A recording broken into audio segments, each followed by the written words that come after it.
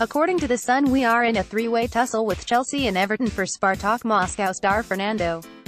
The Brazilian defensive midfielder has made a huge impact in Russia since his £10 million switch from Sampdoria 2 years ago, and The Sun say the 26-year-old midfielder's impressive displays have caught the eye of the Premier League trio, who are all looking to bolster their midfield options for next season.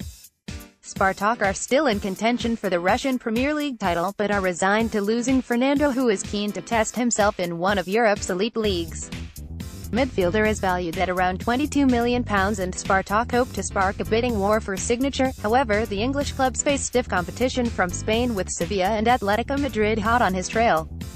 He is contracted with the Russian giants until 2021, was close to joining Atletico in January, to replace Steven Nzonzi, who looked on his way out of the Sanchez-Pizjuan after a bust-up with former boss Eduardo Berizzo. However, the Argentine coach was sacked and the Frenchman was handed a reprieve, blocking Fernando's move to La Liga.